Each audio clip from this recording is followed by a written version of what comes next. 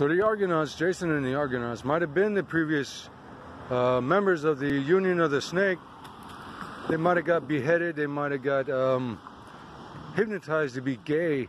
They just couldn't leave it alone, I guess. They might have been talking to other people into doing the same domineering, disastrous trick on society, on females. Really spiteful to females, causing other people to get beheaded and turn gay with hypnotism. They might be grouping up trying to inhibit straight men to not be with any female, any straight female. They might be constantly doing this, doing it right now. I'm not going to turn gay or do anything that warrants anything like hypnotism to turn me gay. It's not going to happen. Fuck that.